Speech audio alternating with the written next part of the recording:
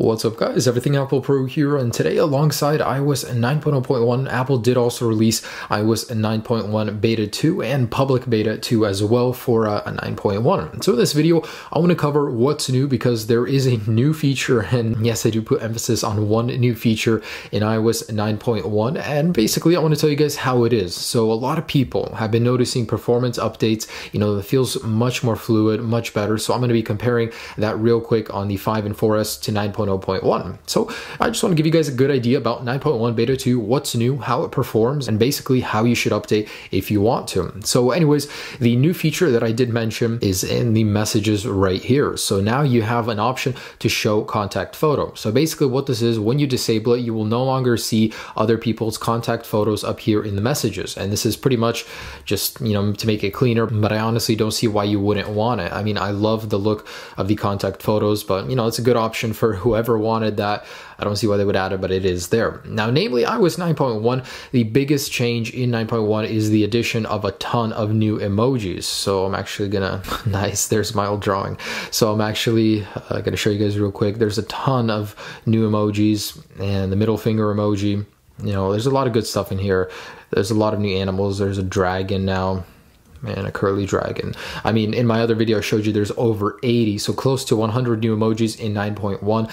Unfortunately, we did not get them in 9.0, but 9.1 is going to be launching with the new iPad Pro, and it's probably going to be launching in November, but we might expect it sooner than that because Apple's going to want to make a lot of updates to iOS 9. It's just buggy, it's not really there yet. So now I want to go ahead and test the performance and see if iOS 9.1 Beta 2 got any more fluid, because personally, in my testing, I couldn't see a difference in 9.1 from 9.0. Anyways, let's get to it. All right, so iOS 9.1 is on the right, and I'll go ahead and show you guys that real quick. Man, on the iPhone 4S, I don't really know if Apple should have updated it to iOS 9. It's just not been the same. So that's the new build number of 9.1 Beta 2.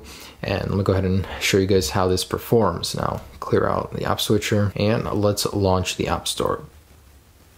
So the animations honestly seemed a little bit smoother on 9.1 Beta 2. Loading times are still atrocious on the 4S. Yeah, I've been waiting for like 30 seconds already, still not loading. Oh my gosh.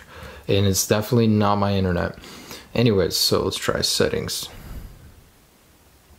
So just about the same. It seems like it's a little bit more fluid. Let's try opening the app switcher.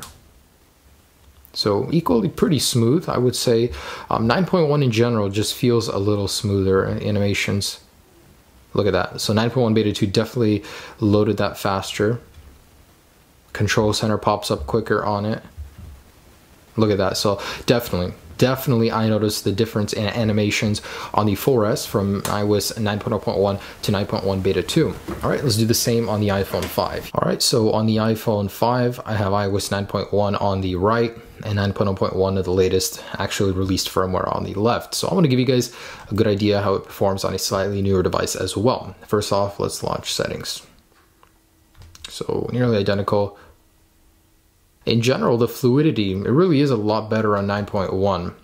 So they're both great. However, 9.1 just seems a little bit smoother when launching applications or getting into the app switcher. And it's definitely more apparent when you have a lot of stuff on your device.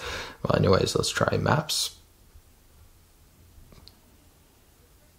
So 9.0.1 had a slight advantage there. All right, so that's just about it. iOS 9.1 performance did improve just a little bit, and it's not all that noticeable unless you get into the older device, but it definitely is more fluid. All right, so how do we install iOS 9.1 Beta 2? Well, if you already have the first beta installed, it's just as simple as going into General Software Update, and you'll see the update in here. Now, if you guys have the Public Beta 1 installed, you're gonna wanna remove the profile. You'll see the Public Beta 1 profile in here, delete it, restart your phone, and then go back into here, and you should see the second software update. And if you guys want to install it and you don't have it at all, I'll have the download links down below in the description. So 9.1 Beta 2 improves the fluidity on older devices. It's not so much apparent on the newer ones, but the stutter I've noticed is removed in 9.1 Beta 2. So that's some great progress, and there's one new feature and those new emojis. So that's all around great. Now, what surprised me was that not only in 9.0.1 did Apple not fix it, Apple didn't fix the lock screen bypass in 9.1 Beta 2 either. It's as if they're not aware of it yet, but